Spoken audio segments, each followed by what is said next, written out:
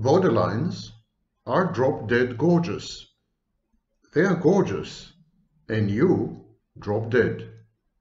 So to prevent this unfortunate outcome, do yourself a favor and listen to this video lecture. What are my qualifications? I'm a long-time admirer, lover, husband of borderline women. And I had survived to tell the tale, which not many men can say. So I have a lot to share with you as to how I had coped with these women and how somehow I succeeded to maintain relationships, short and long, over the span of almost 35 years. I'm also, incidentally, a professor of psychology and the author of Malignant Self-Love, Narcissism Revisited. And today we are going to discuss a variant of narcissists known as borderline, people with borderline personality disorder. Now, throughout this video, I'm going to use the female gender pronouns. I'm going to say she, he, she, her, etc. But of course, there are males, there are men with borderline personality disorder. Actually, we have a creeping understanding that there are as many men with borderline personality disorder as women. And I even came up with a new diagnosis, covert borderline, which fits, I think, the male variant much better than the classic borderline. So whatever I say in this video applies to you, madams, women who live, who exist with, or married to borderline men. But for convenience sake, I'm going to continue to use female gender pronouns. Okay, before we start, there are effective interventions and treatments for borderline personality disorder, and I encourage those of you who are afflicted with this personality disorder to seek help and to subject yourself to dialectical behavior therapy, DBT, to mindfulness techniques. They have proven to be very effective. But what I want to do today is share tips and advice on day-to-day pedestrian survival with a borderline. So what I'm going to do, I'm going to describe features of borderline personality disorder, how they affect daily life, and how you can cope with them, manage them, survive, should worse comes to worse. Let's start with the most basic foundation of borderline personality disorder. It's known as abandonment anxiety or separation anxiety. The borderline anticipates and projects and believes and foresees imminent abandonment, humiliation, and rejection by her intimate partner. Just allow me to change my chair because I'm sitting on a squeaky chair. And squeaky chairs are great metaphors and allegories for relationships with borderline. So I'm on a more stable chair right now, and I can proceed with this presentation. Abandonment anxiety, separation anxiety in borderline causes the borderline to preempt the abandonment, causes her to initiate abandonment. It's like the borderline is saying, I'm going to abandon you before you abandon me. The problem with borderline is that she interprets every behavior as a form of abandonment. If you're on the phone for too long, you're abandoning her. If you're going on a business trip, you're definitely abandoning her. If she wants something now, and you're not at her immediate disposal, dropping everything else you're doing, you're abandoning her. She interprets everything as rejection. And that makes life with her very mercurial, very unexpected, and to some extent terrifying, a roller coaster. So in your relationship with the borderline, you need to establish rituals and procedures of presence, of permanence, of stability and predictability. All activities that can be misinterpreted by the borderline as forms of abandonment and rejection, you should aim and strive to do these things in her presence or together with her. You should involve her somehow in these things. When you are away, you should call multiple times a day. You should tell her that you're thinking about her. You should tell her that, she's constantly with you. in mind and spirit, if not in flesh and blood. So you should, when you're with a borderline, you should establish a circumference, an ambience of presence, constancy, permanence, stability, and predictability. You should engulf her. You should engulf her and encompass her, but not overbearingly, not domineeringly, not by way of possessing her or controlling her or micro-controlling her, because that's the paradox at the heart of borderline. The borderline is terrified of abandonment, but she's equally terrified of engulfment, of enmeshment, of disappearing, of vanishing into you. So if you are too much in her life, if you're too intrusive, if you are too much of an invader, if you try to micromanage everything she does and says, everyone she meets, she will resent you for it, and she will react by acting out. It's a very, very delicate balance, a very thin line, a thin wire between broadcasting to the borderline that you are there for her, that you will never abandon her, that you're not going to fade away, that it's okay to be away because that doesn't mean you're not coming back. Broadcasting this to her, establishing your physical presence in her life unobtrusively and unintrudingly on the one hand, and not becoming an overbearing, overweening, all-pervasive, ubiquitous figure, which she's going to resent and react badly to. This is the first problem. Second issue is object constancy. The borderline is unable to maintain object constancy. She has something called object inconstancy, in common with a narcissist. In other words, when you're out of sight, you're largely out of mind. This is what makes it possible for the borderline to behave recklessly, or, for example, to engage in promiscuous sex, to cheat on you. Because when she is not with you physically, you're gone. You're out of her mind. She doesn't have a stable representation of you, which she can interact with when you're not there. The narcissist has a snapshot of his intimate partner, but the snapshot is so far diverged and so far removed from the reality that even the narcissist suffers from object inconstancy. So the borderline needs your constant presence, physical presence in her life to remind herself that one, you exist, and two, she loves you. The borderline's love and the borderline's ability to have object relations is very, very infantile. It's like a baby with mommy. When mommy leaves the room, the baby starts to cry because mommy is out of the room. Mommy is gone forever. Is never coming back. It's like mommy is out of sight. Mommy is out. Period.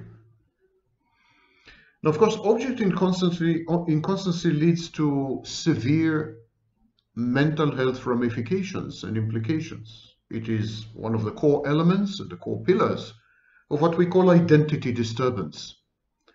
The borderline is unable to maintain a stable core of identity. She is a kaleidoscope. She is shape-shifting. She doesn't have a central pivot, an axis around which she revolves. You can't put your finger on what is or who is the borderline because there's nobody there. There's a bit of an empty core, and because it's in flux. Heraclitus, the famous Greek philosopher, said pantarei. Pantarei means it all flows. It's like you can never step into the same river twice, and you can never interact with the same borderline twice. Identity disturbance means that you cannot pinpoint the borderline. You cannot hold her into anything. Her promises mean nothing. Her values are transitory. She acts in contradictory ways. She violates her own self-imposed rules, limits, and boundaries, which mean nothing. They mean nothing because her identity changes all the time. She's not the same person all the time. This emptiness at the core of the borderline means that there is nobody there to regulate anything. So she can be, for example, adamantly opposed to cheating, but then she would go on a cheating spree. She can be hold herself financially responsible and then recklessly spend the entire fortune of the family. You cannot trust the borderline to display a behavior which is consistent with any set of beliefs, of values, with a worldview, with limits, with boundaries, with rules. It's a chaotic sin, and indeed we call the borderline personality a low organization personality, a lowly organized personality, a chaotic personality. Even high-functioning borderlines have an identity disturbance. Because borderline, therefore, is as close as you get to multiple personality disorder, to dissociative identity disorder, and because borderline is indeed founded on dissociation, as we will discuss a bit later, you need to introduce object constancy into the relationship. You need to help the borderline to stabilize her identity around you as an object. You can become the pivot or the axis or the core of this, or the center or the dynamo of the borderline's identity. Very simple things like mementos. Give her personal items of yours so that you can hold on to them when you're away.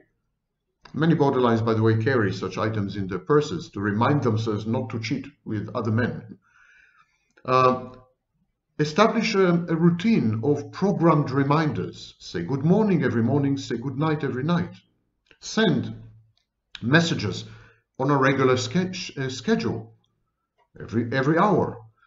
Call her out of the blue, but make it programmed. In due time, convert these activities into rituals. Rituals with timetables, with schedules, so that she can develop a sense of predictability and object constancy. Programmed reminders, mantras, slogans, sentences, which you share with the borderline. And when you say this sentence, it triggers you, it triggers your existence, it triggers your presence in her mind. So sentences which are common to both of you, which evoke a meaning which is shared only by the two of you, a closed universe, very almost like a shared psychotic disorder, if you wish, or a shared fantasy in the case of the narcissist. So, in these sentences, when you say these sentences to her, she is reminded of your presence, of your existence, and of your meaning in her life. The next problem with borderline is decompensation. Borderline personality disorder is an extreme form of infantile defenses. Exactly like the narcissism is an extreme form of the fantasy defense. Borderline is an extreme form of a series of infantile defenses, most notably splitting, projection, rationalization, and projective identification. So the borderline is surrounded. She has a wall, she has a firewall, she has a fortification, a fortress of ever-active defense mechanisms. And the aim of these defense mechanisms is to falsify reality, to reframe reality, to recast reality in a way that will be egosyntonic, in a way that the borderline can live with, can survive. If the borderline were to face herself as she is, if she were to face the truth, she would not survive. She needs, absolutely, to render reality more amenable, more acceptable. And she does this by filtering reality. She impairs her own reality testing via her psychological defense mechanisms. So, under extreme stress, when she anticipates humiliation and rejection, when she is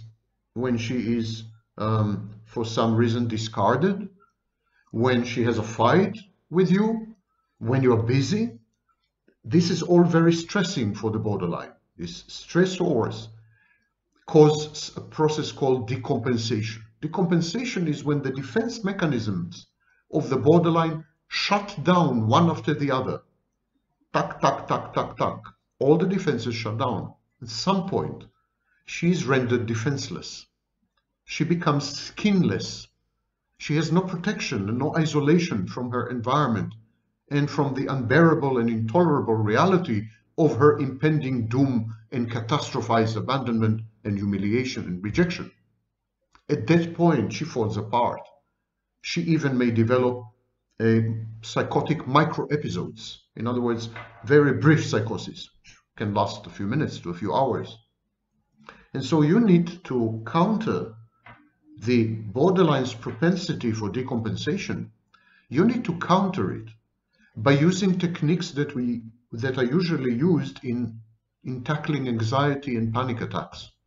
Decompensation feels very much like a panic attack. And we had developed over the decades very, very powerful techniques to cope with anxiety disorders, anxiety attacks, and panic attacks. And these techniques include breathing exercises, including controlled breathing, breathing into bags, breathing with counting, and so on. I encourage you to go online and read about breathing exercises for anxiety and panic.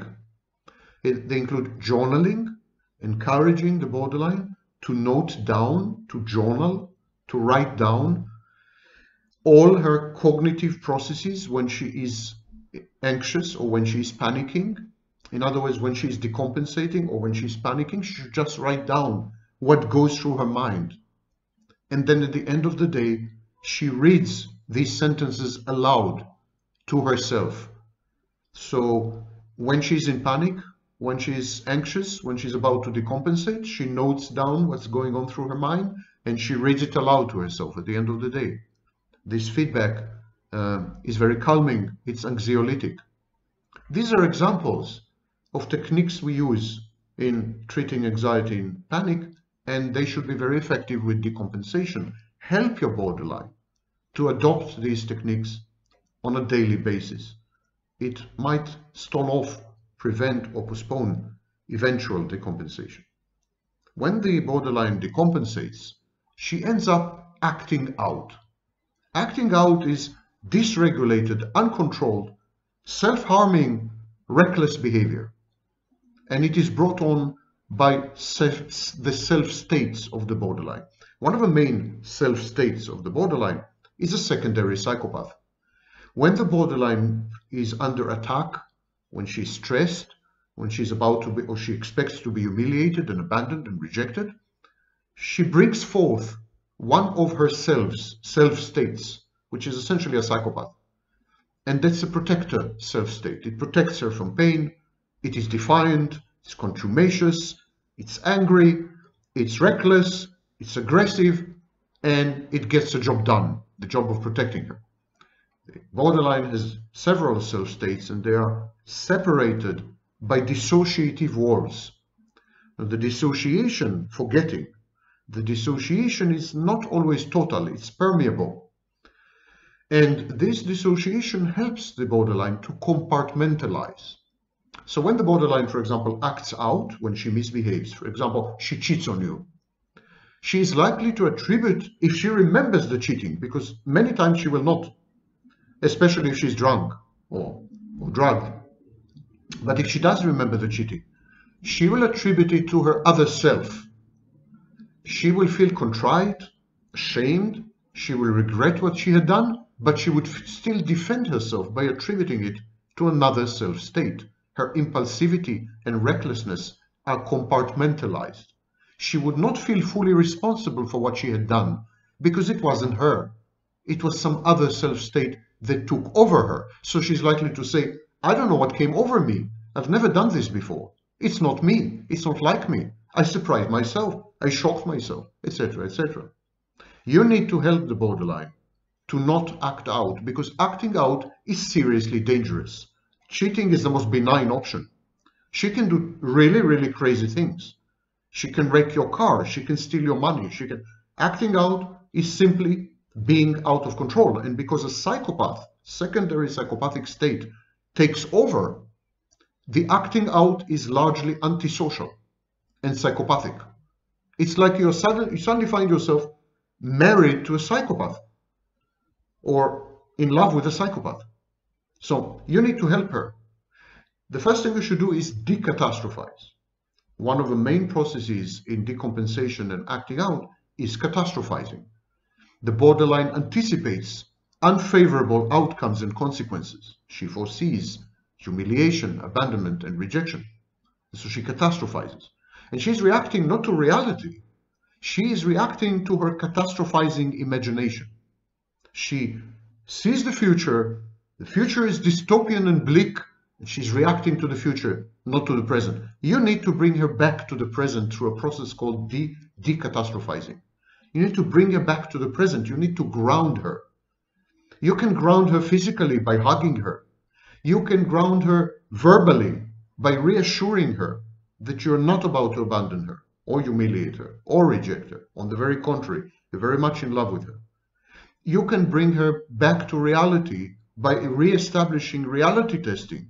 Ironically, for example, by attacking some of her assumptions as untenable or fantastic or paranoid or delusional.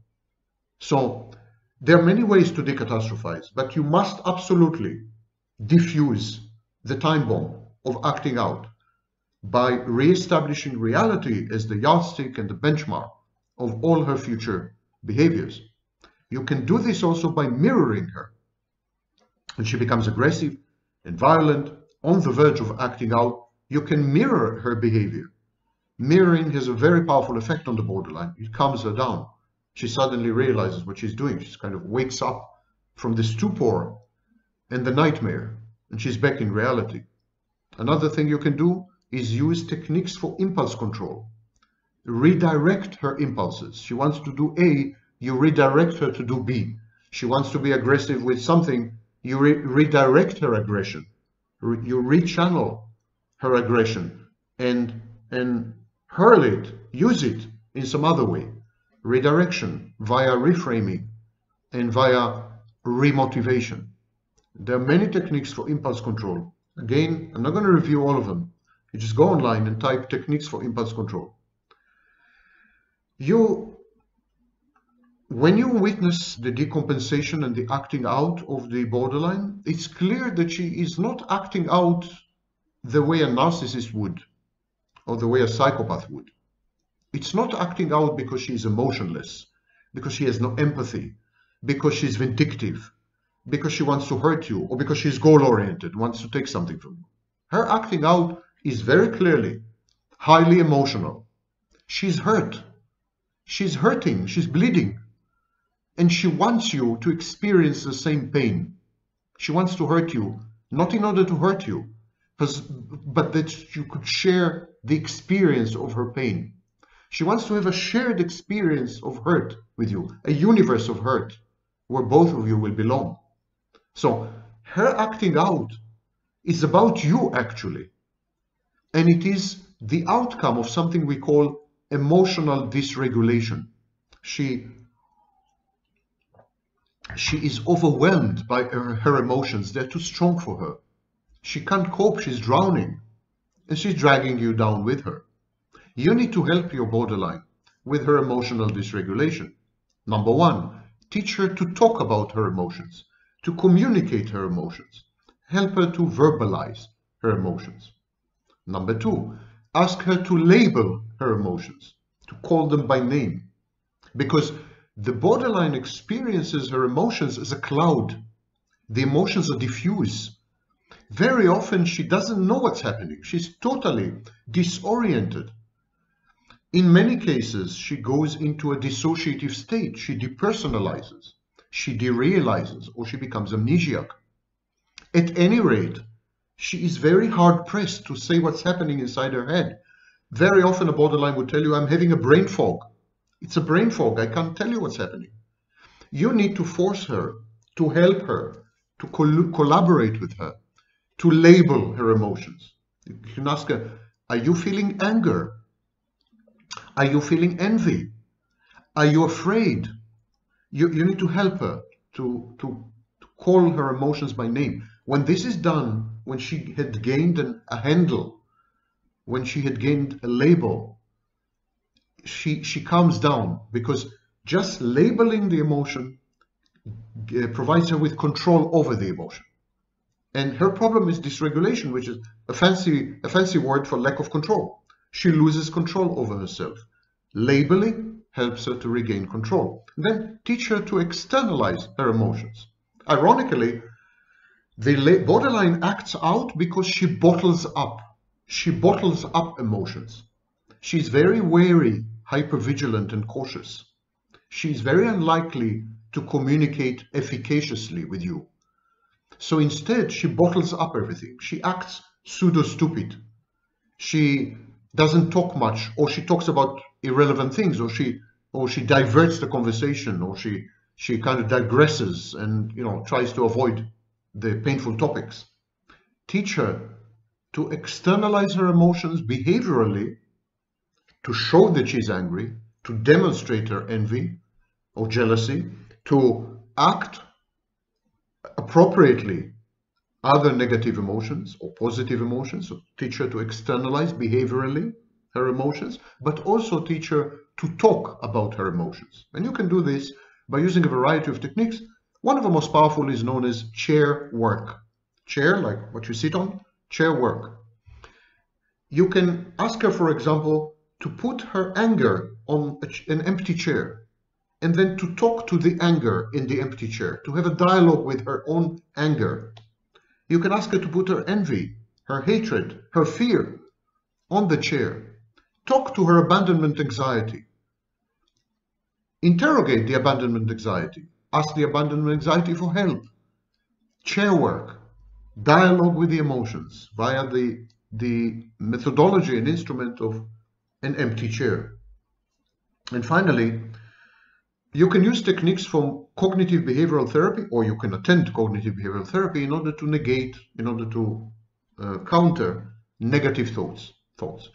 The borderline has negative automatic thoughts, which lead to catastrophizing and lead to despair and depression and anxiety. The borderline assumes the worst.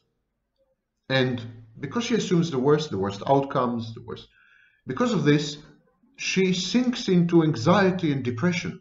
Anxiety and depression are very strong concomitants of borderline. They are comorbid with borderline very often.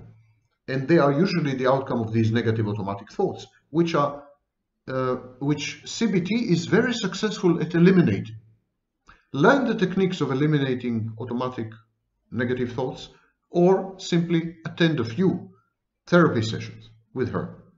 Having learned to control her negative thoughts, having learned to label her emotions, having dialogued with her anxieties and fears, having verbalized what's happening inside her, having externalized her emotions via behavior, the risk of acting out, the risk of emotional dysregulation, and the risk of decompensation, these risks are much reduced using these techniques. One of the main problems with borderline is that she cannot regulate her emotions, she cannot control her anger. Borderlines are very angry, and they're angry in a very violent and aggressive way. You need to learn anger management techniques. You need to teach your borderline to cognitively restructure. Cognitive restructuring is a major anger management technique. It's simply teaching the borderline to think about things in a different way, to consider triggers, stimuli, provocations, fears, frustrations, to consider all this in a totally different way, maybe as positive opportunities for growth and learning, for example. Cognitive restructuring. Establish communication protocols, very rigid and strict communication protocols. If she wants to say something, she has to say it according to the protocol. No personal attacks. No attacks on the other. Like if you want to say something, for example, if you want to say, what you're doing is hurting me, don't blame, don't accuse, don't say, the way you're misbehaving is really bad. Instead say, I'm in pain. Talk about yourself. Don't talk about her. Describe your own reactions, your own internal state, rather than attacking her. That's an example of a communication protocol. Establish communication protocol and adhere to them religiously. Communication protocols are very powerful tools which prevent a lot of misunderstanding and pain down the road. Finally, introduce humor. Humor is the best antidote to anger. Whenever she's angry, don't mock her. Don't invalidate her anger. Don't minimize her anger. Don't minimize her. That's not what I'm saying. But say something humorous that suddenly exposes the whole situation as irrational. And if she's amenable to humor, this will diffuse the anger. The borderline has what we call mood lability. Mood lability.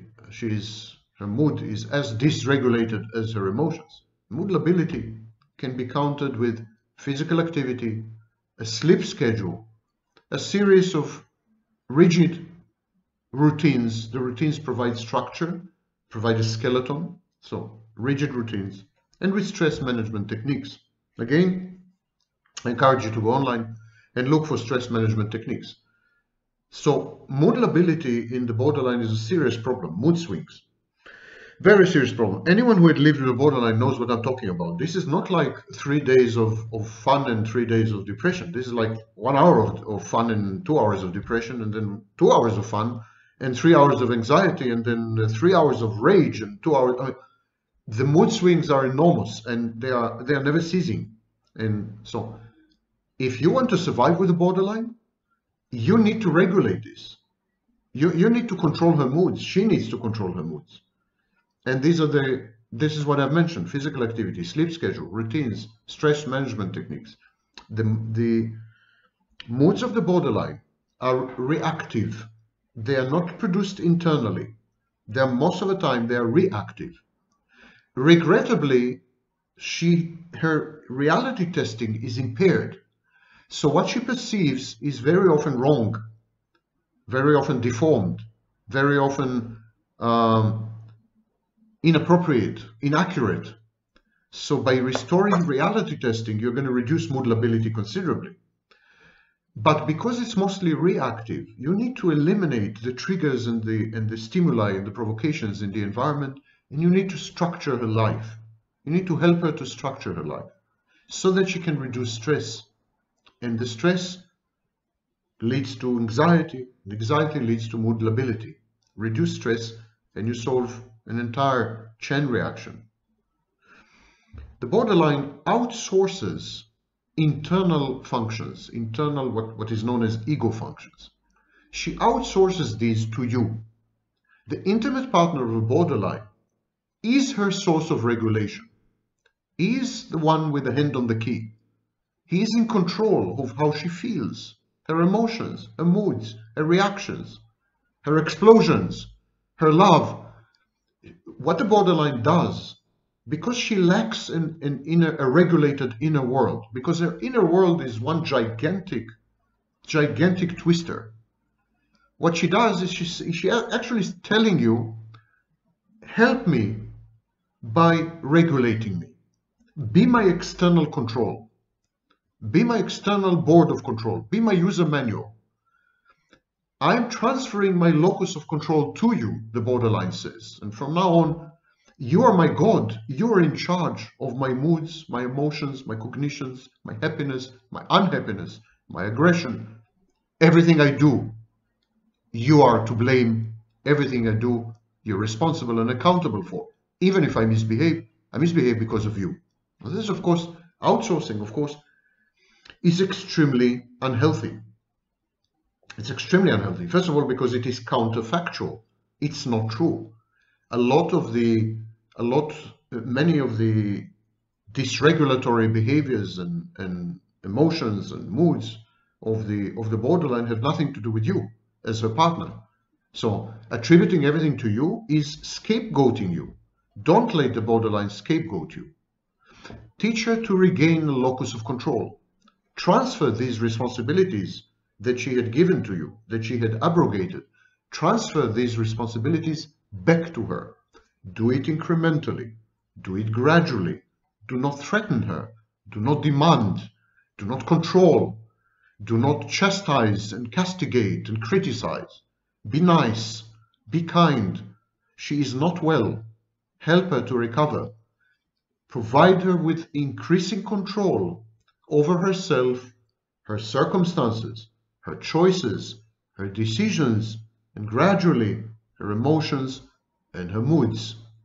Remove this locus of control from yourself and help her to regain an internal locus of control. At the same time, help her to develop and reward what we call autoplastic defenses. Autoplastic defenses is accepting responsibility for your actions and for the consequences of your actions. Alloplastic defenses is when we blame other people for everything that's happening to us. That implies an external locus of control. If you are to blame for what's happening to me, then I'm not in control of my life. You are. You want the borderline to regain control of her life also by accepting responsibility for everything she had done, everything that's happening to her. And it can start with a very simple manipulation of language. Borderlines often say, "This happened to me." You should tell the borderline, "No, this did not happen to you. You did it." A very typical case is when the borderline comes and says, "I was drunk and I slept with another man. It happened." So it did not happen. You did it. You did it restores a sense of responsibility, self-control, a locus of control. Reward these defenses, reward these behaviors when it's warranted. When she does something good, something nice, reward her. When she does something bad, refuse to accept responsibility. Reject any attempt to put it on you. You're not responsible for her actions. You're not responsible for her moods, for her emotions, for her cognitions, for her misbehavior, for her aggression, for her violence. Never, ever accept responsibility. But do it lovingly, because you love her. Do re-establish her sense of control and sense of personal responsibility and accountability lovingly. The borderline, exactly like the narcissist, tends to idealize and devalue. She idealizes you and devalues you on a daily basis. These are very rapid cycles. As opposed to the narcissist, in borderline, the cycling is very rapid. She can idealize you and devalue you several times a day. The problem is when she idealizes you, you're God. When she devalues you, you're the devil. And she doesn't feel bad when she is in the stage of devaluation. She doesn't feel bad to betray you, to cheat on you, to harm you, to undermine your interests. So it's very dangerous when the borderline is in the devaluation phase. Because in this phase, when she is devaluing you, she is controlled by a secondary psychopathic self-state. She's a psychopath. You don't want the borderline to devalue you because she will damage you really seriously and badly. You don't want her to idealize you either, because then her expectations are unrealistic and she's bound to be frustrated and disappointed and devalue you. You want to stop this cycle.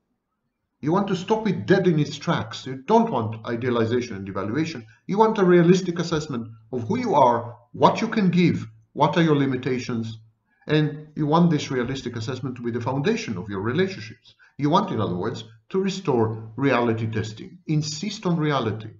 Whenever she says something wrong, counterfactual, correct her. Insist to introduce reality at all times, hundreds of times a day if you have to, repeatedly on the same topic if you have to. Restoring a reality testing is the only guarantee that your relationship will not end in a self-annihilating nuclear mushroom cloud, which is a typical way a relationship with a borderline ends, ask me. Maintain the entire picture. Integrate her splitting. When she says that someone is all bad, remind her that this very person has good aspects, good traits, and had behaved nicely with her, was kind to her. Negate her splitting. Negate her projection. Act against her defenses. Do not let her idealize and devalue you or anyone else. Integrate splitting. Maintain the entire picture. Serve as a reminder. Serve as a database. Serve as a repository of the totality of experience.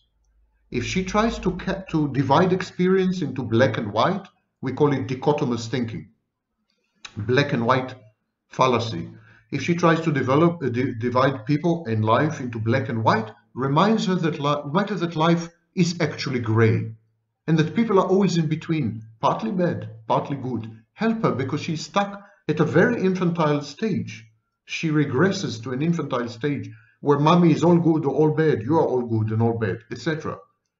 Help her to integrate.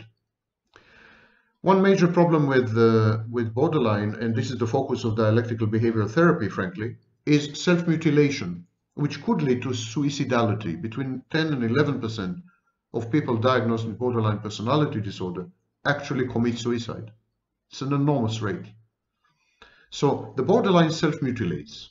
She can self-mutilate classically by cutting herself or burning herself with cigarettes. This is dermatological self-mutilation. On the skin, it's visible. But there are many other ways to self-mutilate. For example, she can sexually self-trash. She can self-trash sexually. She can do horrible sexual things. Anything from, I don't know, gangbang to sleeping with disgusting men that she finds revolting. I mean, she just to trash herself. She can abuse substances. She can behave recklessly and as a way to self-harm. You know, if you drive recklessly, you may end up in an accident. So there are numerous ways for the borderline to self-mutilate, self-harm. The ultimate is suicide. You need to prevent this. And prevention involves recognizing the warning signs of suicide. And these include extreme mood swings, feelings of hopelessness, giving away possessions, losing interest in activities that hitherto she found interesting, talking about death or suicide, saying goodbye to family and friends, saying that everyone is a burden on her, she doesn't want to see anyone, so schizoid phase, withdrawing from friends and family. All these things are signs of impending episode of self-harm. The problem with borderline is escalation. The borderline drinks one drink, she drinks 20. It's like alcohol craving writ large. So she can't regulate her behaviors. When she starts to do something, she has no intention to end where she usually ends. She had intention to have one drink. She ends up being in a blackout, alcoholic blackout. She had an intention just to flirt with a man. She ends up having sex with him in a dingy, sleazy hotel. She had intentions just to drive in the breeze, but she ends up wrecking the car. So she escalates. If you see these signs, they may lead to suicide because she can't stop herself. There's no regulatory mechanism there. So she starts with one intention and she ends up with totally different act. You need to listen. You need to be attuned to her. You need to be like a seismograph. Do not judge her. Do not dismiss her. Do not discount or invalidate her feelings. Just be a good listener. Just sit next to her and let her talk to you. Encourage her and prompt her, motivate her and incentivize her to talk to you by being a kind soul, by loving her truly. Encourage her to verbalize.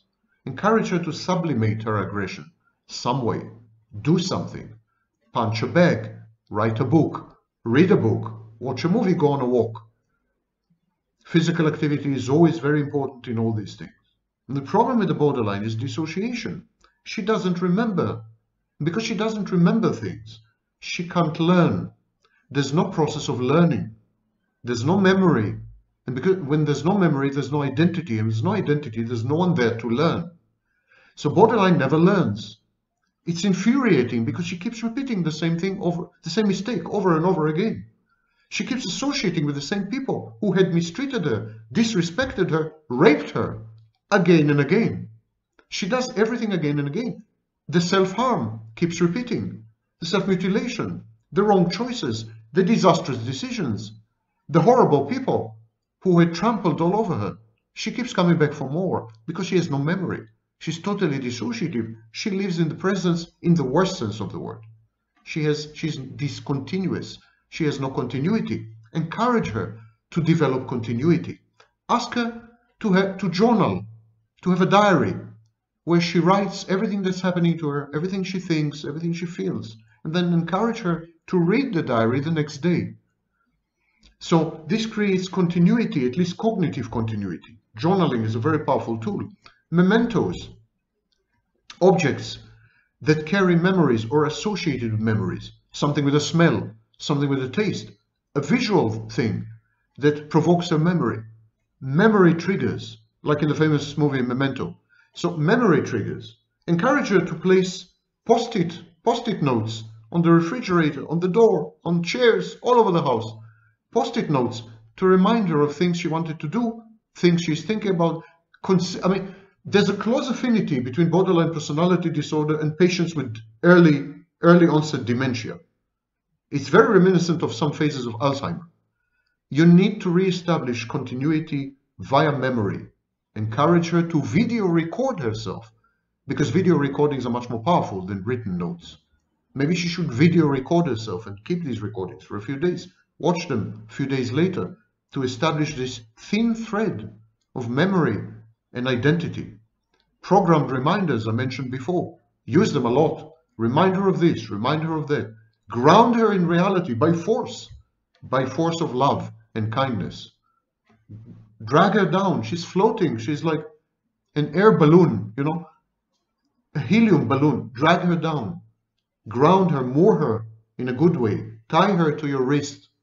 Keep her with you. She's worth it. She's worth it because most borderlines are beautiful, intelligent, heartbreakingly tender women. She's worth the investment and the effort if you're up to it. And finally, borderlines have transient paranoid ideation, and they're very likely to make you the enemy, the persecutory object.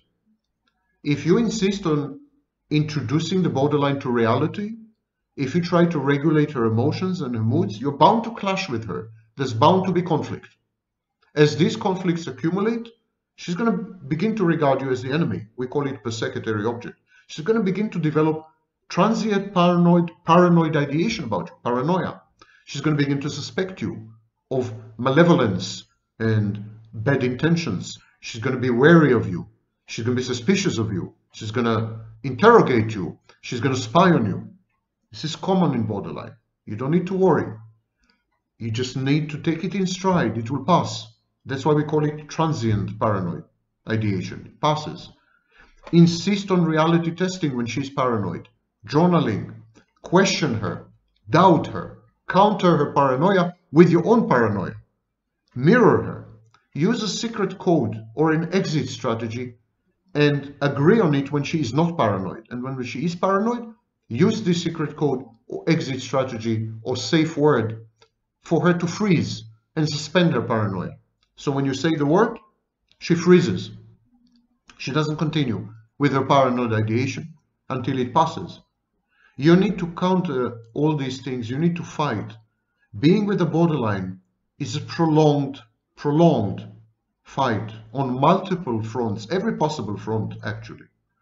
Now, some intimate partners, some men, because I'm using the example of a woman with borderline, some men find it worthwhile because the borderlines have gifts to give, which very few women do. The borderline, a typical borderline, maintains her childlike pureness and goodness. A typical borderline, when she loves you, you would never ever experience a love like that in your life. It is total love. She is immersed in you. It's not like the codependent. Codependent depends on you. So in the codependent, there's a strong transactional element. The borderline loves you essentially unconditionally, like I would say a mother does. But she loves you as a woman, not as a mother. A borderline is typically a woman's woman because she's very, flirtatious, seductive, and so if you're into this kind of woman, I mean, she's a woman's woman. There's a lot, it's a treasure. Typical borderline woman is a treasure. But the price is very high and constant. And you need to be on your toes. You need to walk on eggshells all the time. Most men would say the price is not worth the price. I'm one of the few who probably will think in the future that the price is well worth the price. I have paid a very big personal price for my exclusive choice of borderline women. But whatever price I had received made all the prices I've paid well worth it. Not your cup of tea. Go away. Don't even start. Because you may get captivated and trapped. Avoid contact with borderline women. They are very, very alluring and addictive. If it's not your cup of tea, walk away. If you can't do all these things that I just mentioned on a regular, daily basis, hourly basis, I mean, just walk away. It's a full-time job.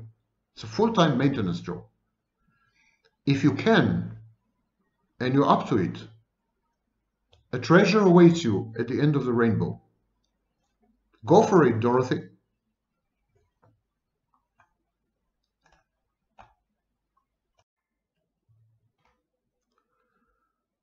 So, like many, you love your narcissist. You don't want your narcissist to walk away. You want him to remain in your lives. Because when you are with your narcissist, you feel much more alive. You feel that the world is full of colors. When he is away, when he is absent, when he had abandoned you, the world becomes black and white, dull, boring, predictable. The narcissist brings into your life excitement, thrill, novelty, adventure. It's very difficult without the narcissist. The narcissist actually reflects an idealized view of you. The narcissist makes you, in some ways, love yourself, or at the very least, love your life. And this is highly addictive. So I'm going to teach you how to keep the narcissist, how to not lose your narcissist, how to make sure that you spend a long time with your narcissist, as long as you wish. But before I do so, a disclaimer. In 1995, I am the one who invented the no contact strategy. Yes, I'm the guy who invented no contact. And for well over 10 years, until 2004, I paid a very dear price for this coping strategy because the entire profession, psychologists, psychotherapists, marriage counselors, everyone was attacking me.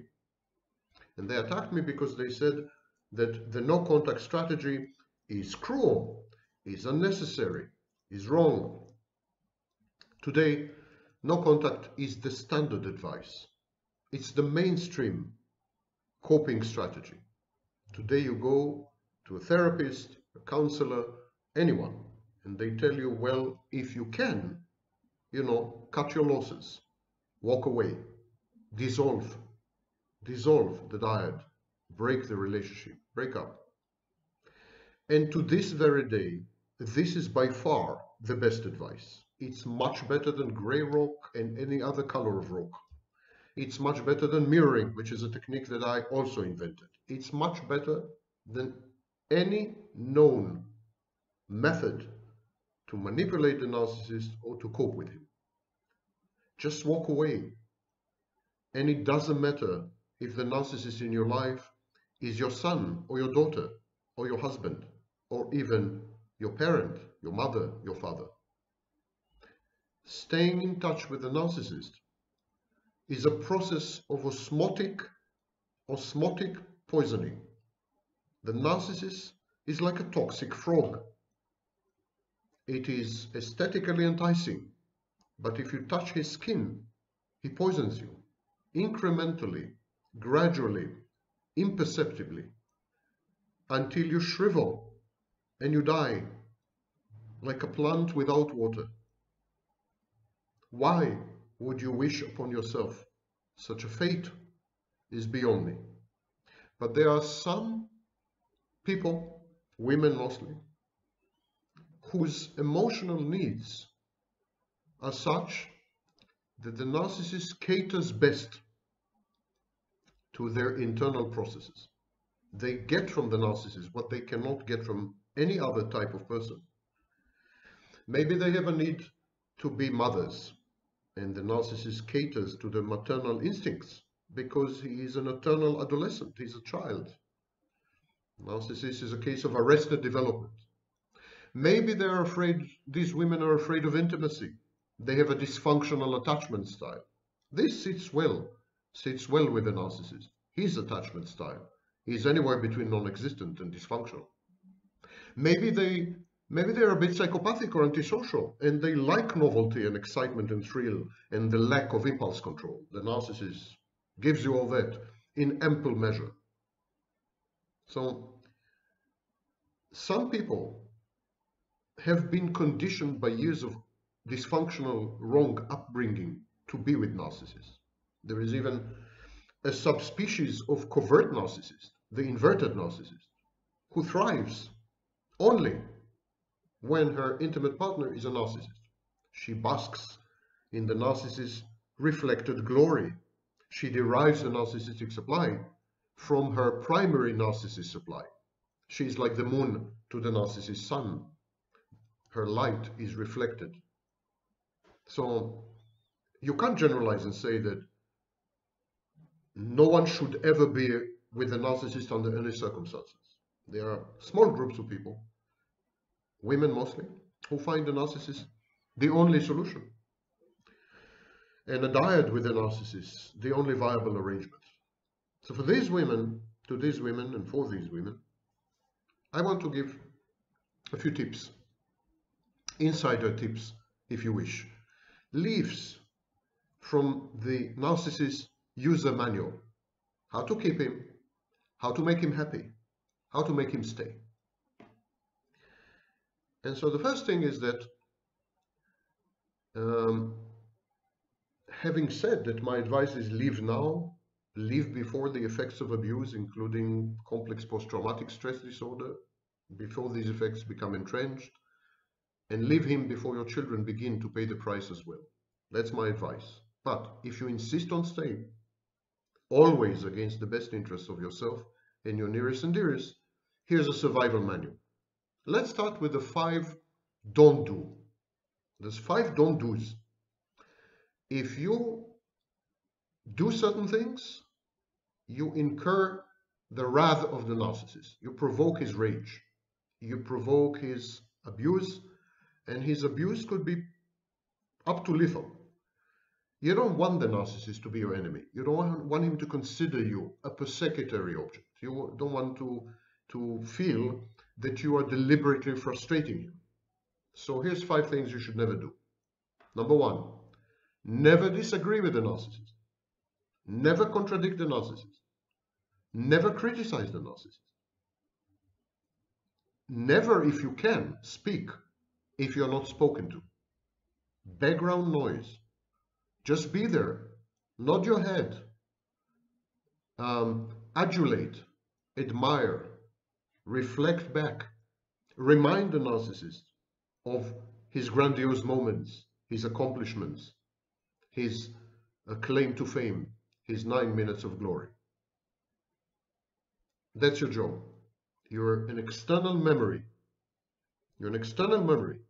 You're a repository of all the past narcissistic supply, and you provide secondary supply. You regulate the flow of narcissistic supply in the narcissist's life. You can't do that if you disagree with him or contradict him, let alone if you criticize him.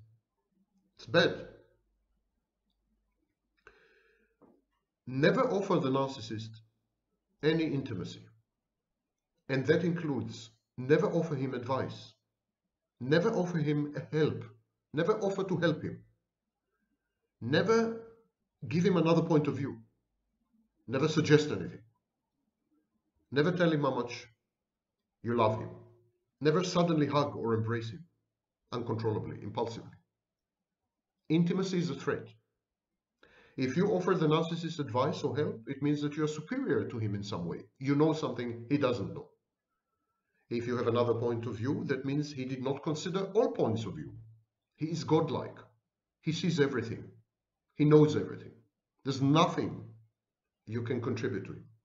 There's nothing you know, there's nothing you see that he hadn't already long ago considered. And if you try to imply that there is, then you are challenging his grandiosity. You're undermining his self-perception and self-image. You are destabilizing the inner precarious equilibrium that it took him decades to establish. It's bad news. You're bad news. You're becoming bad news. Intimacy does the same, because when you offer intimacy, what you're saying is, I know you. Intimacy is founded on knowing the other person. You can't have intimacy with a total stranger. Intimacy develops and evolves and is a derivative and a byproduct of getting to know each other. But the narcissist, like God, is unknowable. Who are you to know him? You don't have the necessary intelligence. You don't have the necessary skills. He's above. He's above you. He's so much above you. It's like an ant trying to understand a human being. The gap between you is so enormous. You're a chimpanzee, he's human. I mean, there's no way you can really know him. You can guess, but you can never know.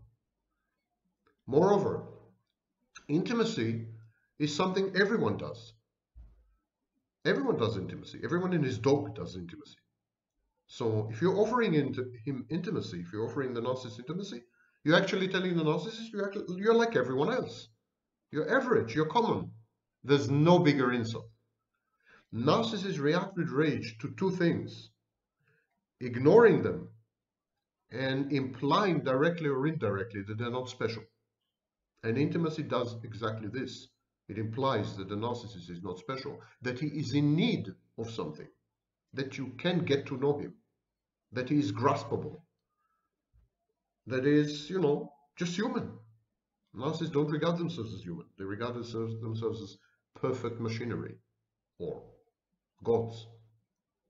So my next advice is look awed, O-A-W-E, look awed by whatever attribute matters to him.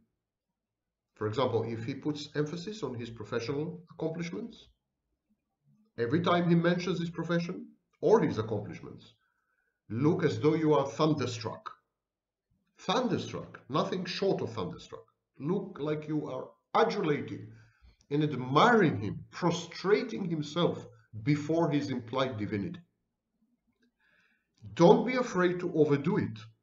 You can be as unsubtle, as obvious, as overt, and as manipulative, and as exaggerated, and as caricatured as you want to be, and the narcissist will not notice. Flattery, adulation, admiration will get you anywhere and everywhere with your narcissist. He's a kid, he's a child, he's a baby.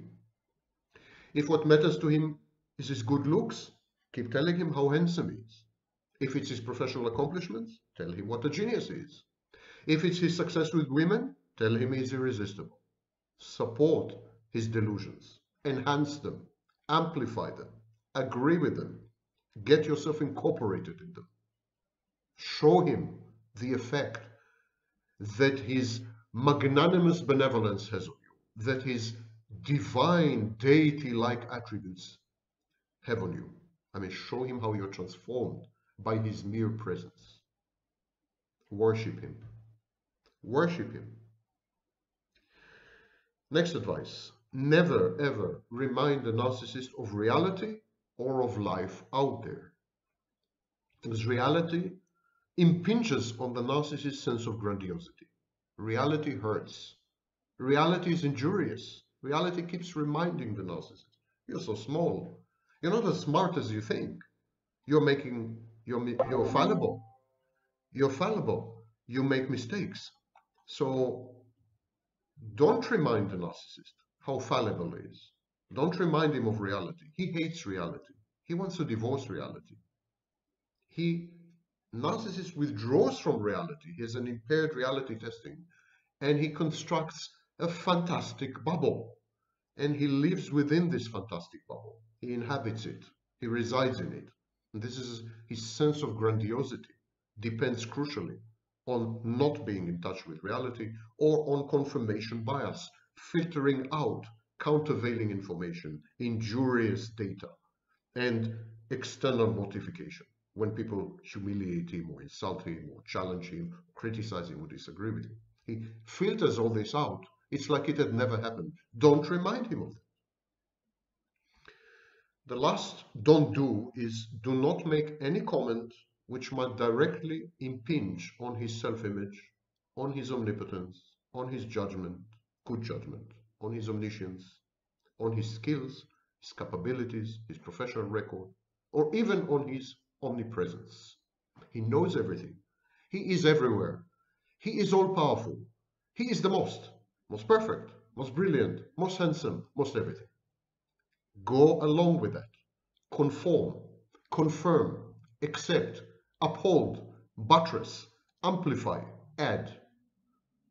Bad sentences start with the words, I think you may have overlooked, or maybe you made a mistake here, or I don't know if you know, but, or you were not here yesterday, so, or you can't do that, or you shouldn't do that.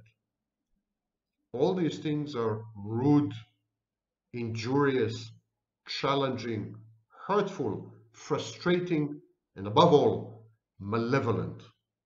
You become a persecutory object. You're out to get him. You're out to ruin him. You're plus, it makes you look stupid. I mean, you're an idiot if you can't grasp his magnificence.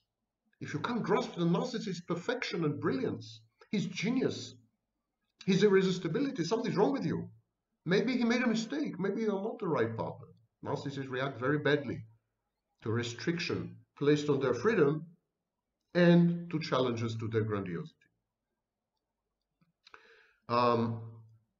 Generally speaking, don't start sentences with the first pronoun. Don't start sentences with the word I, my, mine. You don't exist as an autonomous entity. You have no personal autonomy. You're not independent. You're an extension. You are not separate from the narcissist. You have merged and fused with him. You are a construct within his mind. You're an internal object. Any time you say I, it reminds him that you are outside him, that you are not controlled by him, that you may hurt him by abandoning him. Narcissists have object inconstancy. They fear abandonment and separation because they're babies. Babies fear abandonment and separation, out of sight, out of mind. Never mention the fact that you are separate, independent entity. Narcissists regard other people as extensions, and their internalization processes were screwed up. They don't differentiate properly between themselves and the world. The narcissists in this sense are nothing short of psychotic. They confuse internal objects and external objects, and you're internal. I hope you get the gist of it. This is what not to do, to not do. Now, what about what to do?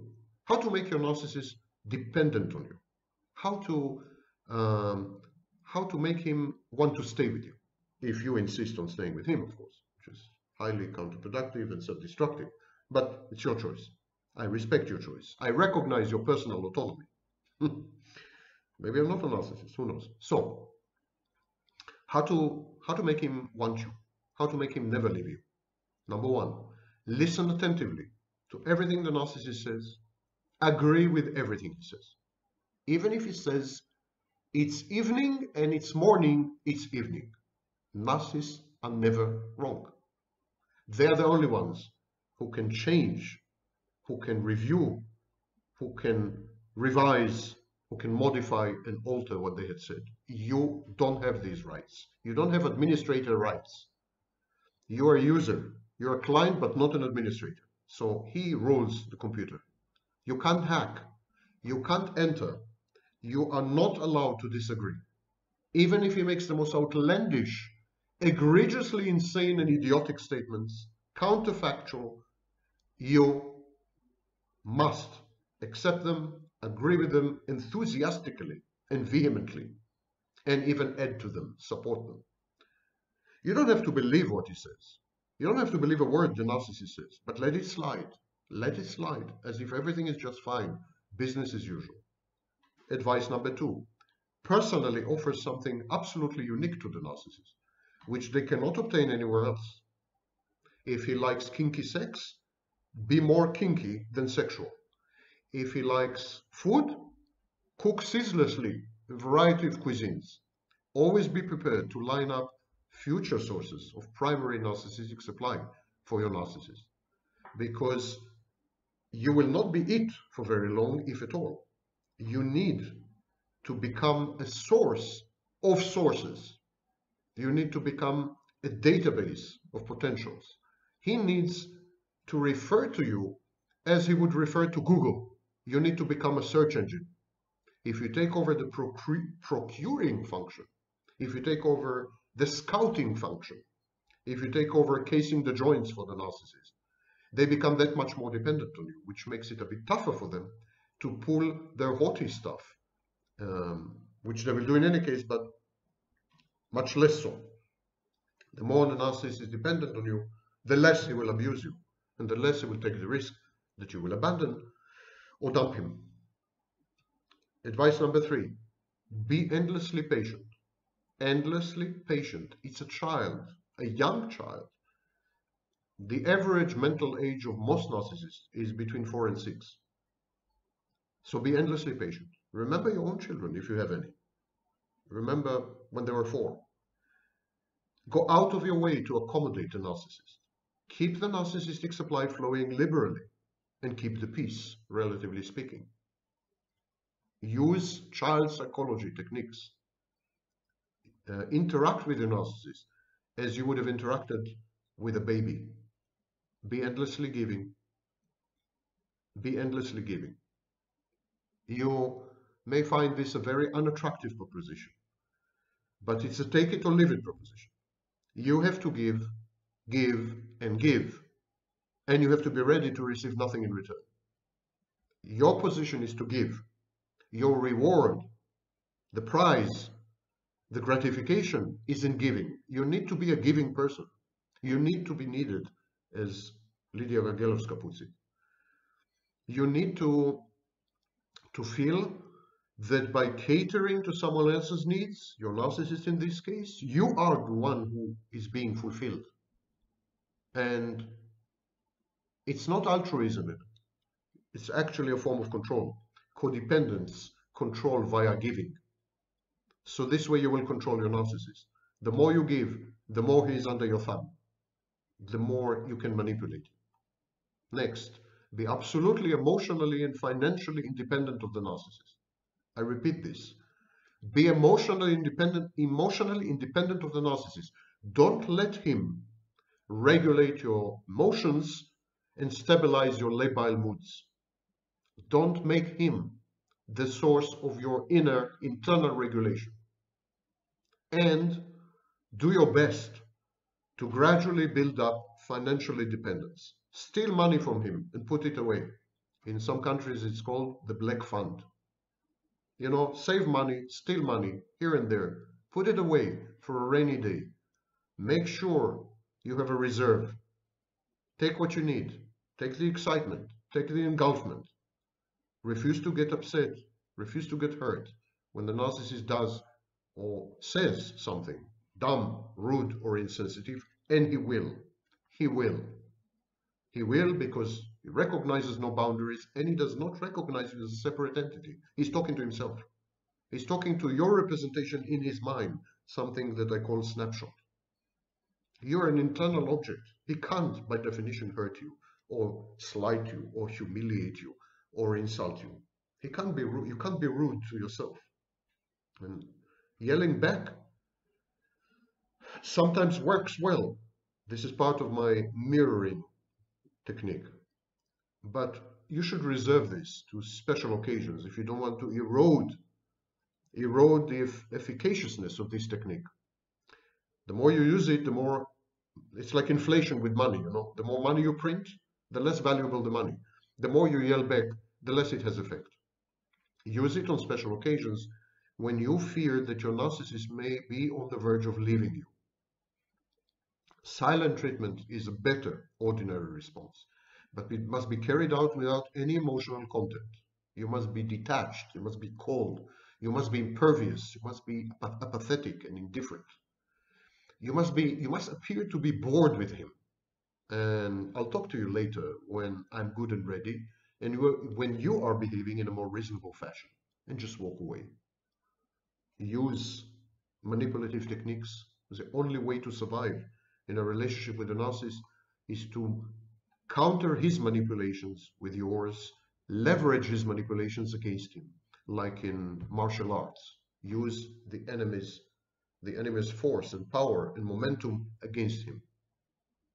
If your narcissist is cerebral and is not interested in sex, what should you do now? Well, give yourself ample permission to cheat on him, to have hidden sex with other people. Be discreet, don't be injurious, don't be ostentatious, but you need sex. Do not deny your needs if you feel like having sex. He doesn't give it to you, you have a full moral right to look for it elsewhere. Your cerebral narcissist will not be indifferent to infidelity.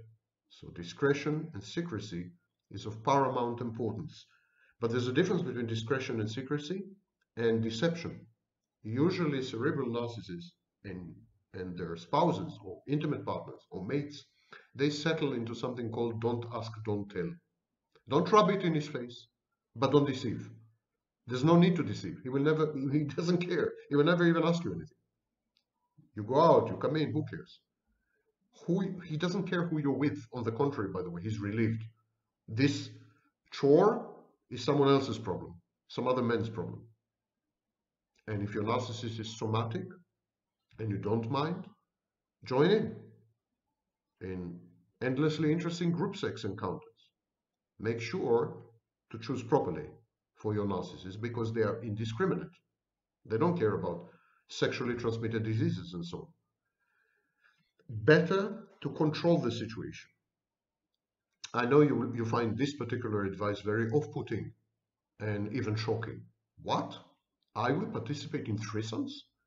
I will swing with my narcissist? Or I will agree to kinky sex, humiliation, sadistic sex? No way. Well, if you don't, he will go ahead anyhow. But he will go ahead anyhow without your control, without your knowledge. He will bring home diseases. He will do horrible things. He will give all your money to someone. You must control him as a child. And the only way to control the narcissist is to co-opt him, to cooperate with him, to collaborate with him, to become a part of his world.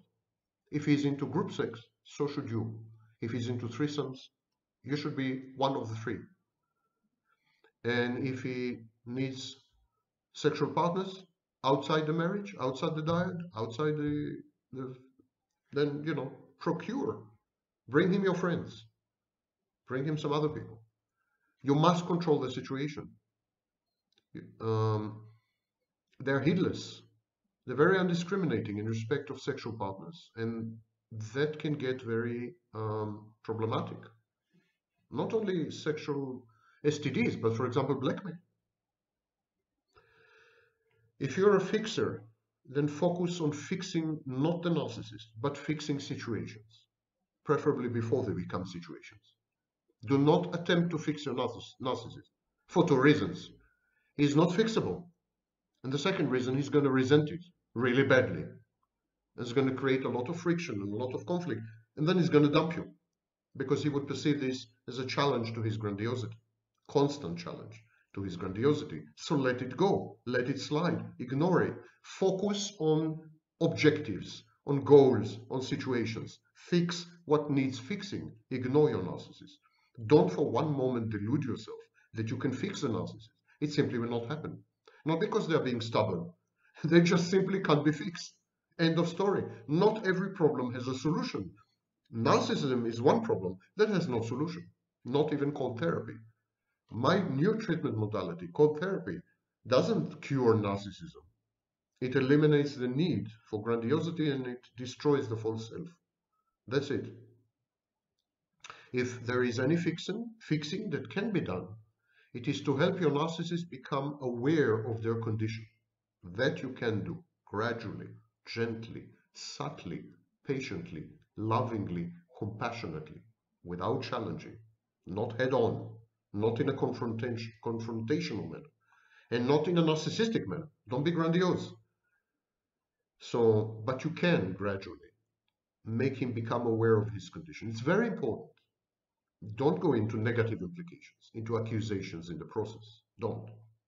Make it positive psychology, not negative psychology. It is like living with a physically handicapped person and being able to discuss calmly, unemotionally, what the limitations and benefits of the handicap are, of the disability, and how the two of you can work with these factors, with his disability, rather than trying to change his disability. If someone is quadriplegic, the only thing you can change is the wheelchair. Change the wheelchair. Finally, and most importantly of all, you should know yourself. You focus too much on him. All victims focus too much on the abuser. They refuse to see themselves and their contribution to what had happened, what is happening. They deny, sometimes ferociously, sometimes malevolently, their own narcissism and their own unsavory behaviors. You must know yourself. It's a source, a fount of power. What are you getting out of the relationship? Are you actually a masochist, maybe? Codependent, perhaps? Why is this relationship attractive to you? Why is it interesting? Define for yourself what good and beneficial things you believe you are receiving in this relationship. Define the things that you find harmful, bad for you. Develop strategies to minimize this harm, this hurt, this pain, the evil aspects. Don't expect that you will cognitively be able to reason with the narcissist to change who they are. You can't negotiate with them. You can't agree with them. They break promises and contracts because they have no constancy.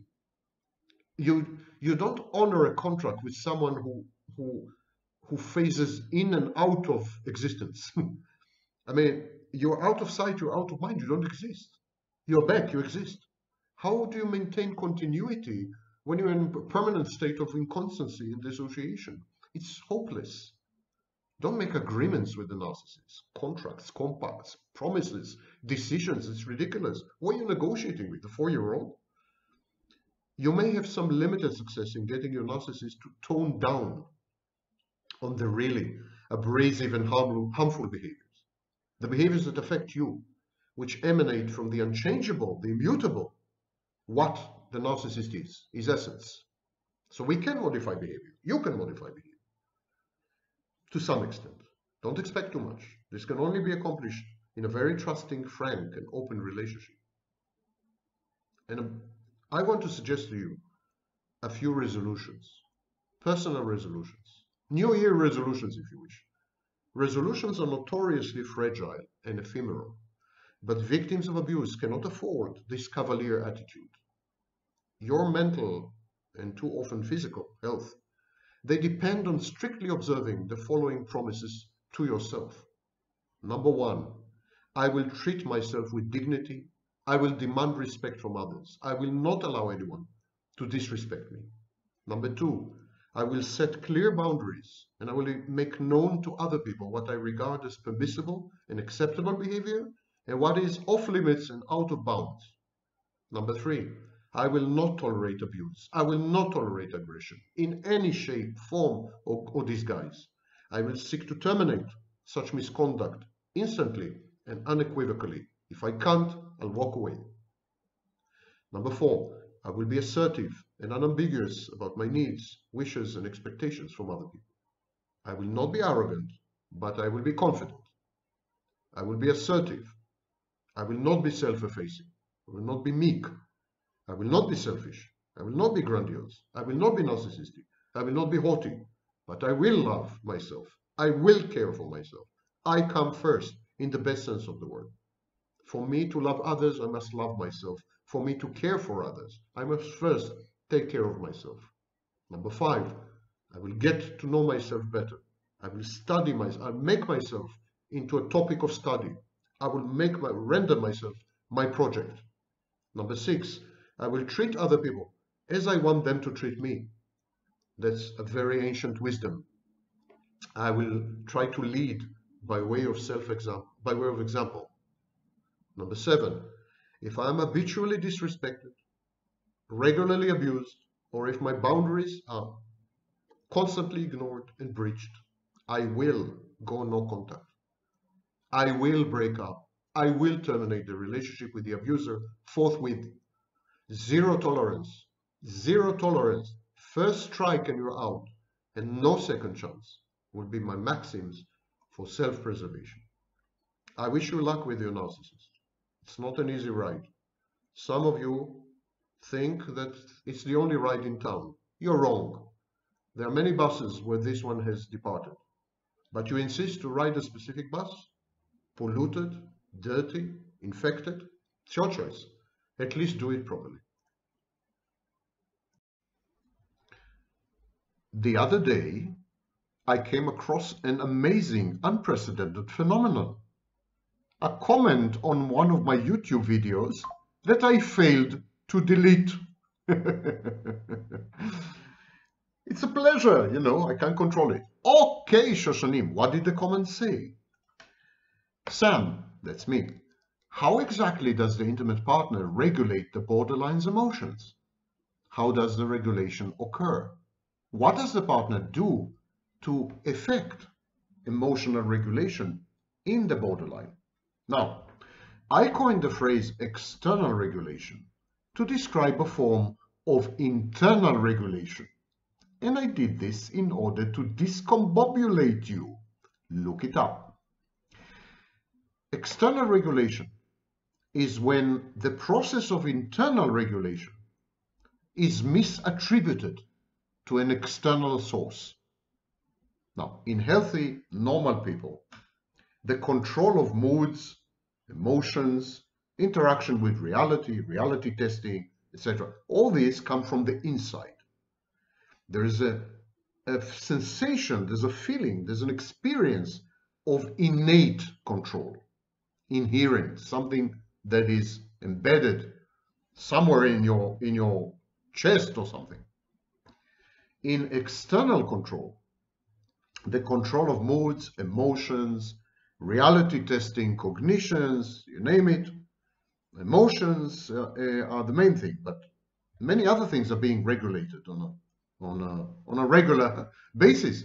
So in external regulation, the internal processes of regulation continue apace, exactly like in normal or healthy people, but the individual firmly believes that the regulation is coming from the outside.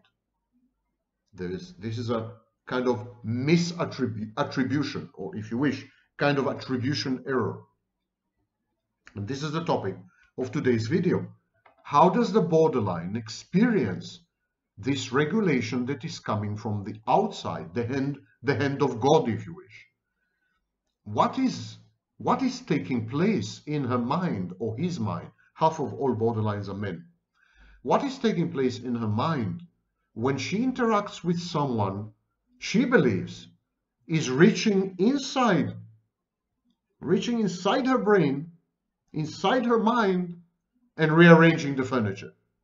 How does it feel? What does she feel? How does she interpret it? What kind of narrative or story is she telling herself? That's the topic of today's video, and who better qualified to discuss it than moi, Sam Vaknin, author of Malignant Self-Love, Narcissism Revisited, the first book ever on narcissistic abuse, and a professor of clinical psychology in multiple universities lately. Okay, let's delve right in. We all have a regulatory system.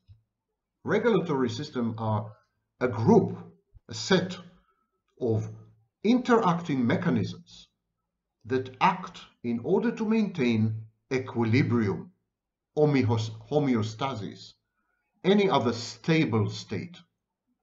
So regulation within or mediated via the regulatory system is about stability. The main purpose of regulation is to maintain stability. Even financial regulation, for example, the Fed, national banks, even financial regulation is about maintaining stability. Now, human beings regulate many things all the time, physiologically, but also psychologically and mentally. Processes that happen in the brain. They regulate, people, for example, regulate consciousness. There are many activities taking place within your mind that are aimed at managing or changing the state and contents of consciousness. Avoiding pain, seeking pleasure, seeking thrills, risks and variety, etc., etc. Self-destructive activities. self-harming, chemical intoxication, self-mutilation, substance abuse. They are also forms of efforts, attempts to regulate states of consciousness. They are self-destructive, self-defeating, they are dysfunctional, they're wrong, but they are still about regulation. It's everything, many of the things we do have to do with this desperate need to keep the environment, internal environment, stable, fixed, predictable. What the borderline does, she outsources her ego functions, functions that normally take place within the individual, in what was known in psychoanalytic literature as the ego. These functions are relegated to the outside. A typical borderline would outsource these functions to an intimate partner or a special friend, a special person. Someone with whom she feels safe to experience intimacy and to expose her vulnerabilities.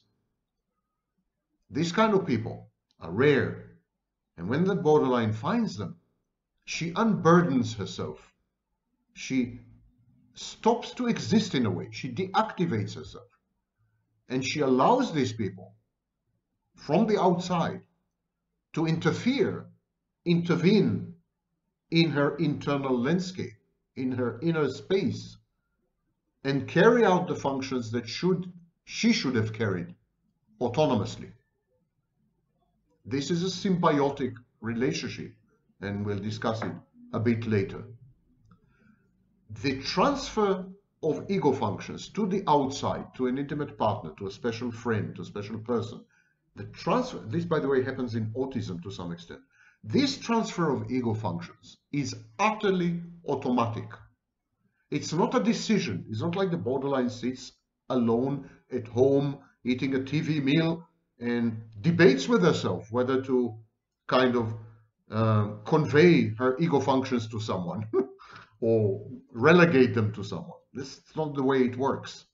When she comes across someone who fulfills the criteria, and I refer you to my video about managing the borderline enchantress, when she finds someone who meets the criteria, she automatically dislodges her ego functions, transfers them to that person, and becomes a passive recipient, receptacle, a container, or of the other person's decisions, activities, choices, personality, predilections, and so on.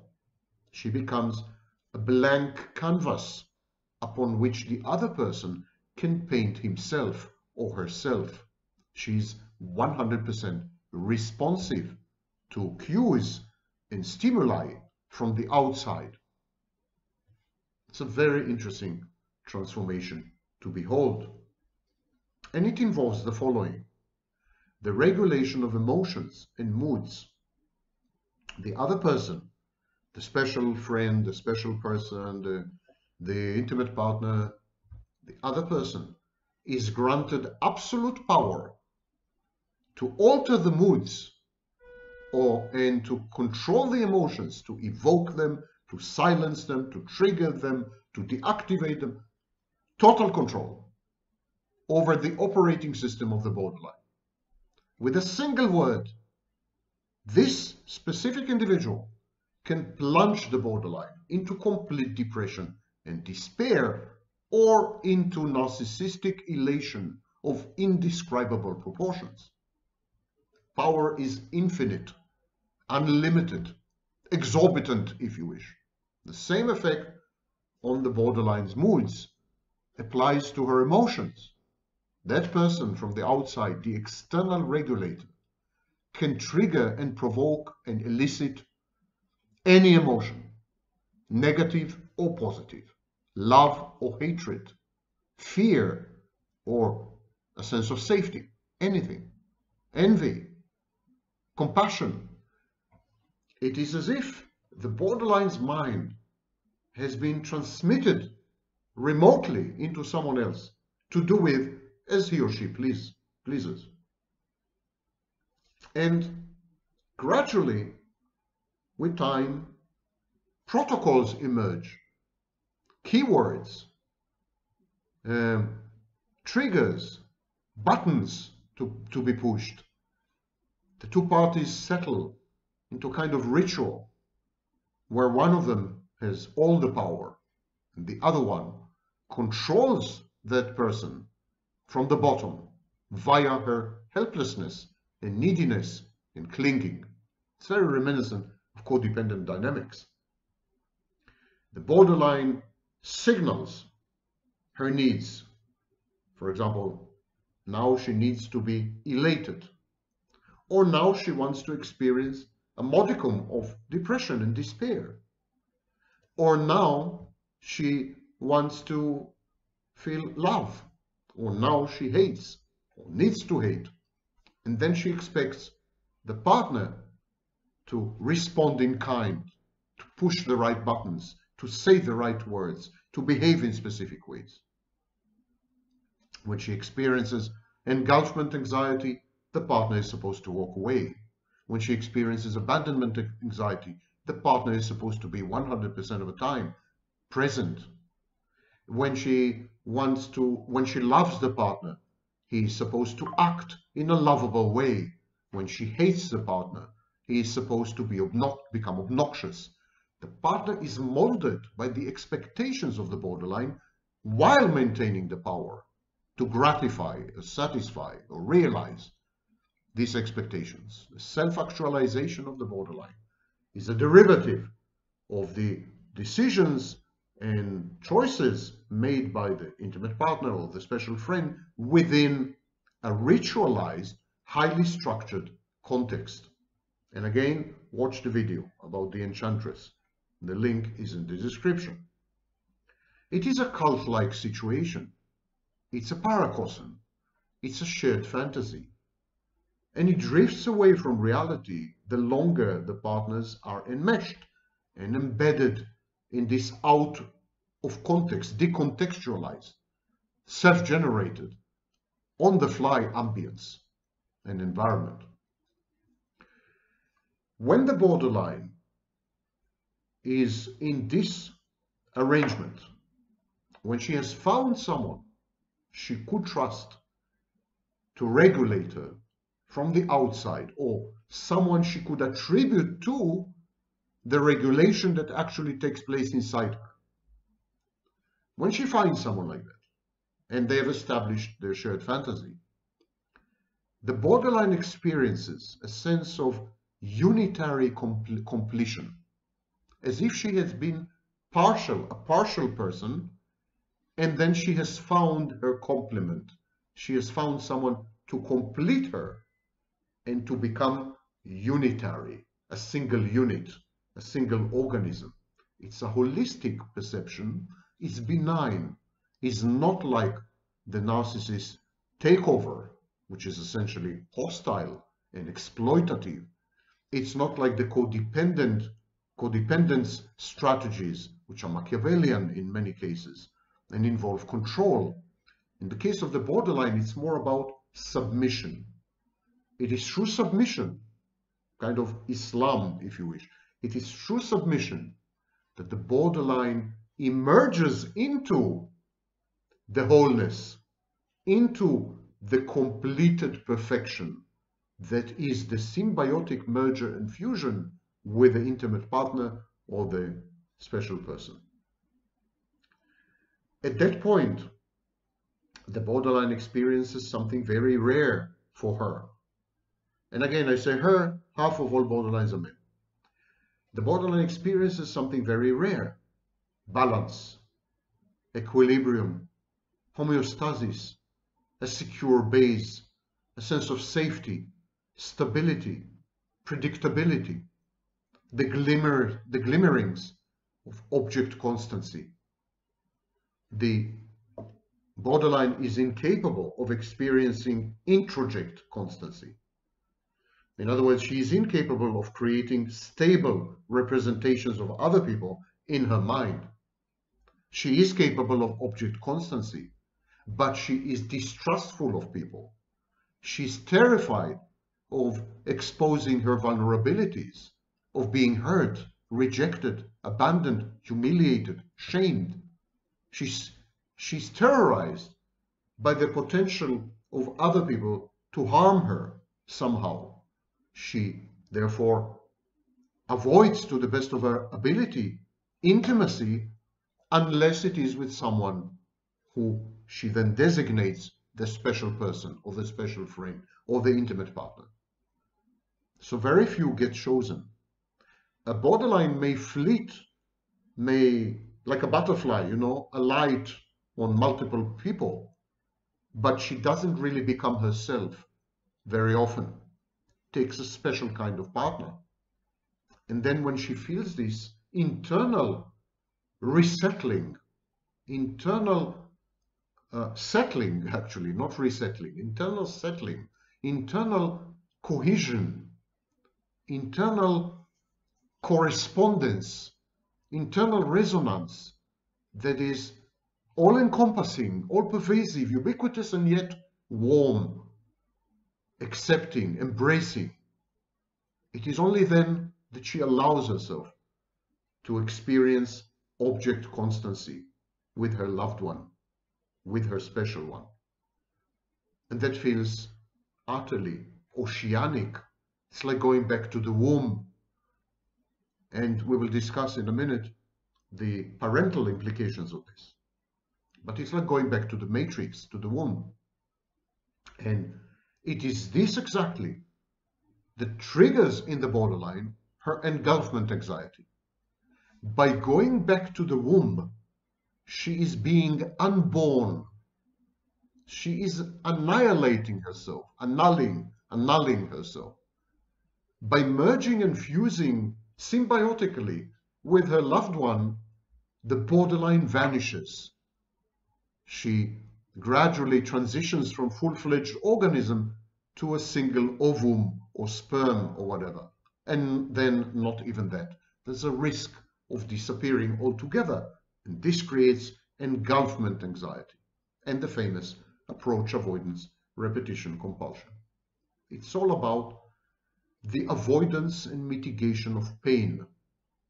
The motivating force, if you wish, the motivating dynamic, the motivating emotional landscape in the borderline's life is hurt and pain, agonizing, excruciating, debilitating, fiery, consuming pain.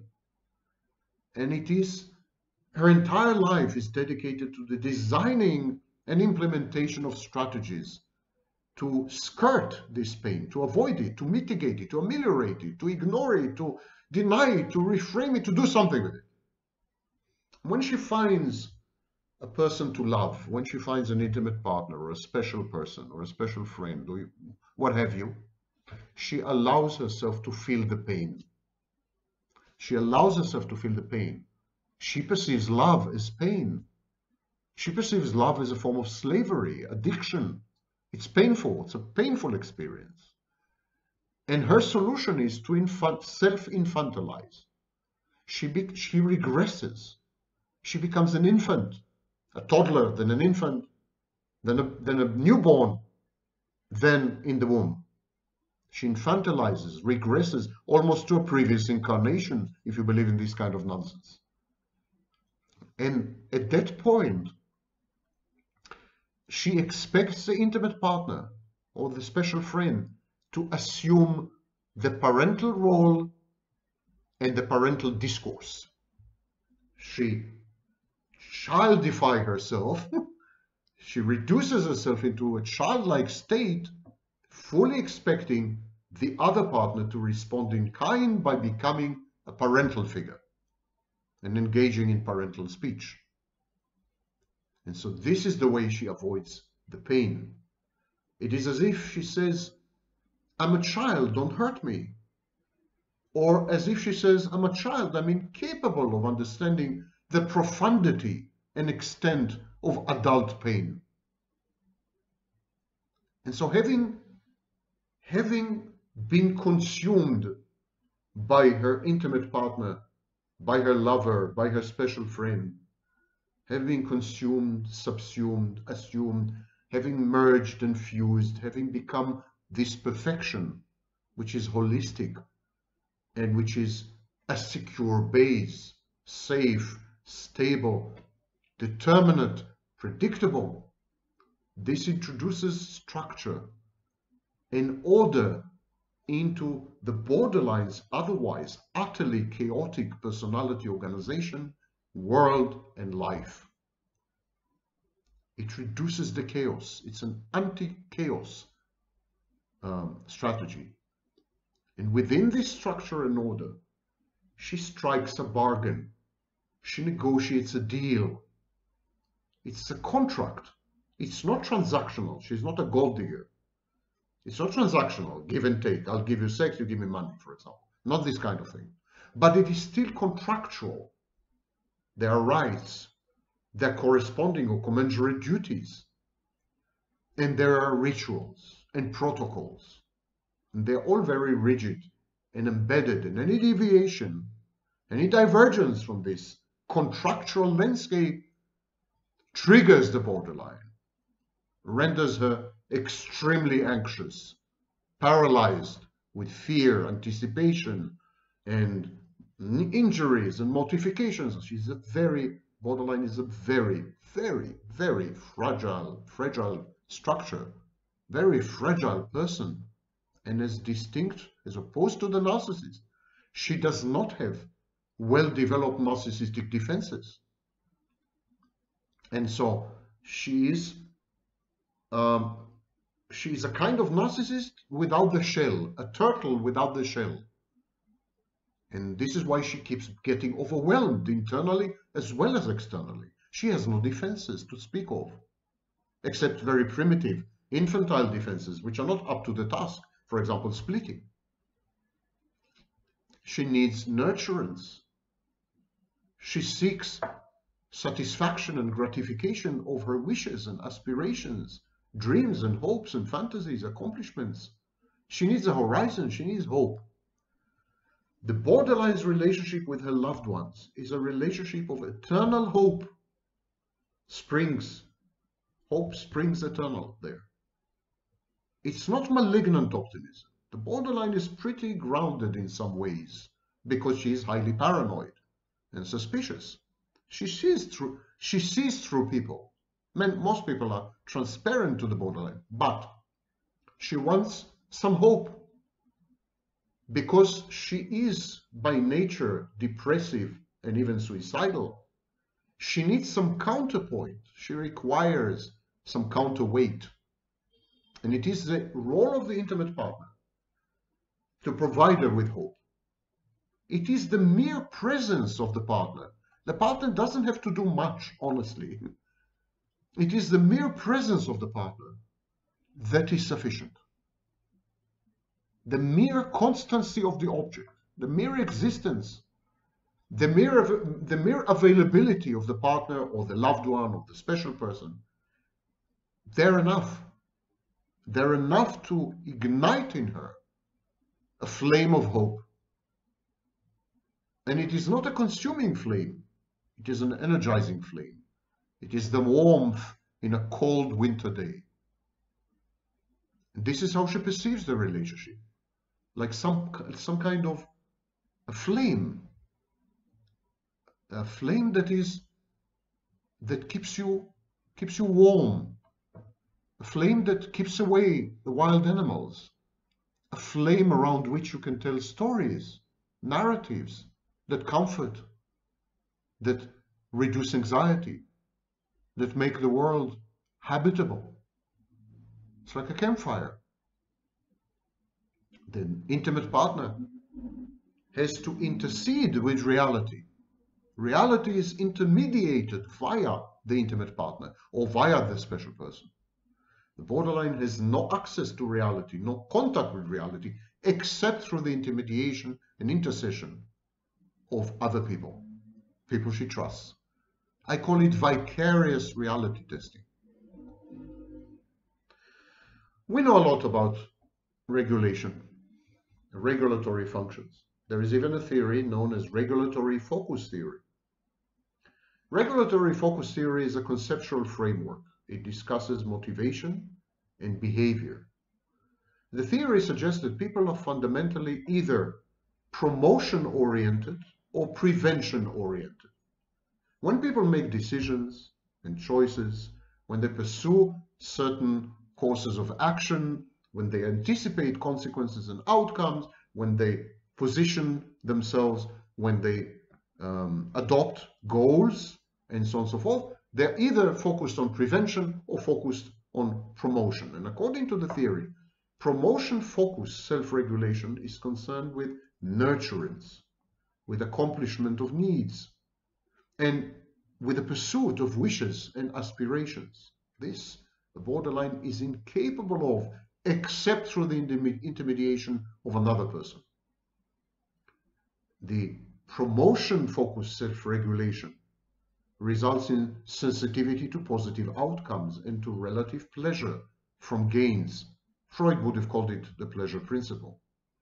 Prevention-focused self-regulation is concerned with safety and security needs, and is focused on meeting duties and obligations. It results in sensitivity to negative outcomes and to relative pain from losses. And this is exactly the internal landscape of the borderline. She is prevention-focused. Her self-regulation is intended to prevent pain and other adverse consequences. And so the theory says that your disposition towards either obtaining gains or avoiding losses influences your dominant motivations and affects your behavioral choices. And this is exactly what happens with the borderline.